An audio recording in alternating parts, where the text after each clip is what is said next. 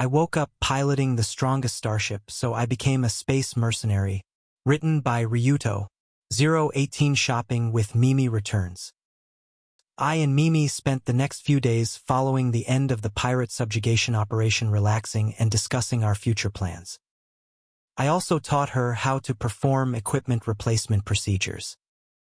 We were finally going to receive our reward from the military today, so I planned to bring Mimi along to the dealer who sells ship equipment and spare parts. Well, someone sure looks happy. I'm really looking forward to our future travels. After making eating all sorts of gourmet food in the galaxy as a future goal, Mimi immediately made preparations with unexpected zeal. She researched all kinds of trivia about gourmet food on her info terminal in her room as soon as we got back from the operation. She's actually found a deluxe auto cooker model which promised to pump out all sorts of delicious gourmet dishes, and found a local dealer of said auto cooker on Domain Prime. She persuaded me to buy it yesterday, and we made a decision to upgrade Krishna's onboard equipment. Yep, the new equipment we're going to install this time is just the aforementioned deluxe auto cooker. Of course, we also plan to upgrade the living facilities and equipment such as the bathrooms with full-featured washlets, water, and air purification modules and high-performance air conditioning devices. The costs are reasonable and cheaper compared to the price of a new reactor and energy shield emitters. We're going to the dealer today to test out the new equipment and see if it really fits our needs. I'm wearing my usual mercenary getup, but Mimi was in casual clothes which made her seem somewhat more mature. Yep, you look really cute today. Or should I say pretty? Is that so? You look great. You look like the perfect example of a beautiful lady. Mimi, who just got praised by me, fidgets while holding her blushing cheeks. How cute. If this keeps up, I'm afraid I'd be tempted to disregard today's schedule and dote on Mimi all day, so I decided to immediately disembark from the ship and head out to the equipment dealer. The shop seems close to the Mercenary Guild building. Yes. There are a number of government offices, major shipmaker outlets, and equipment dealers in that area, so public security seems to be quite good. I see. It seems you really do have talent for being a ship operator, Mimi. Really? Yeah. At this rate, I'm sure you'll soon get the hang of information gathering and navigation as well.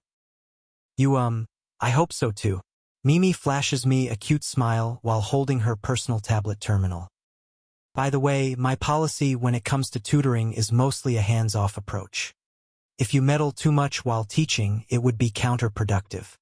I don't think building a sort of relationship where one unilaterally pushes one's standards on another is ideal. You can't develop trust between people with that sort of approach. It's impossible for me, at least. I and Mimi are partners who entrust each other with our lives.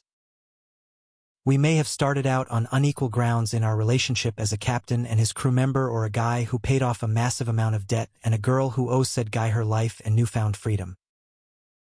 But whenever we go to a battlefield, we'd be partners in the truest sense of the word.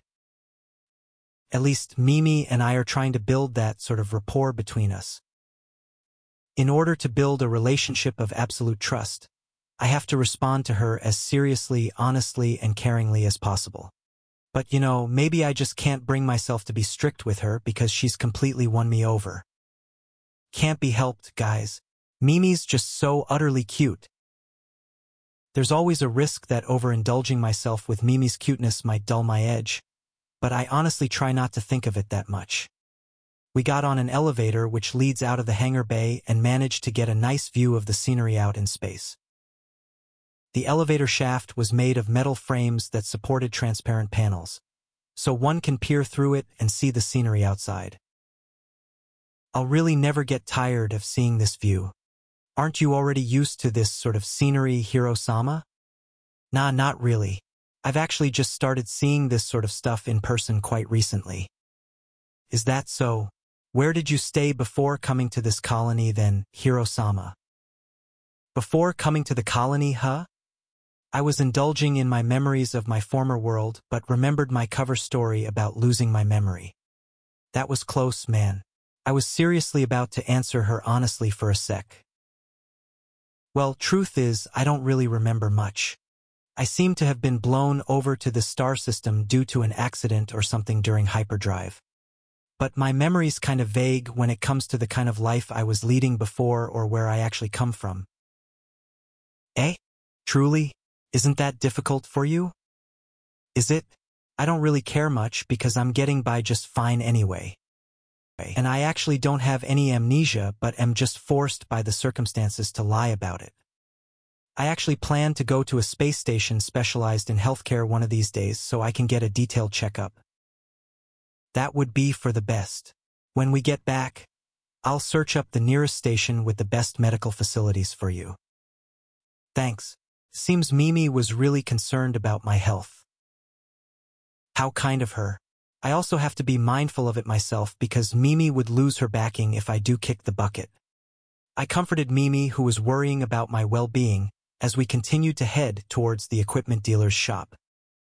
She implored me to have my vitals checked daily, which honestly seemed kind of a hassle, but if it would allow Mimi to feel secure, I won't fuss about it.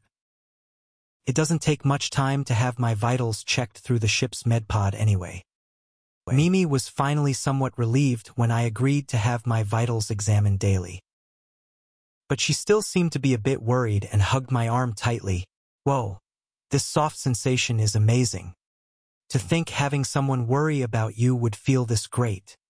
The dealer was really located in the place Mimi researched in advance, and the two of us, who made an early appointment, were guided through the store with impeccable service. This is our latest high-performance auto cooker model, the Tetsujin V produced by Mushishino Tech Limited. The Tetsujin series continues to maintain the top share in the industry as the longest-selling high-performance auto cooker. This model is the latest one, only released 2 months ago. 2 months ago, huh? How long has this brand been in the market? It's been out for about 8 years or so. The Tetsujin line has continued to improve in quality with each subsequent release owing to the meticulous response regarding the feedback the company has received on various instances of accidents and breakdowns due to being subjected to different harsh environments. As a result, the brand's reliability continues to rise with each subsequent model. In fact, the overall failure rate of the previous model, Tetsujin 4, was an astonishing 0.004% all throughout its run, and was able to provide delicious meals in any environment one might find oneself in. And of course, Tetsujin V has inherited this outstanding quality and even improved upon it. What's its power consumption and projected maintenance costs?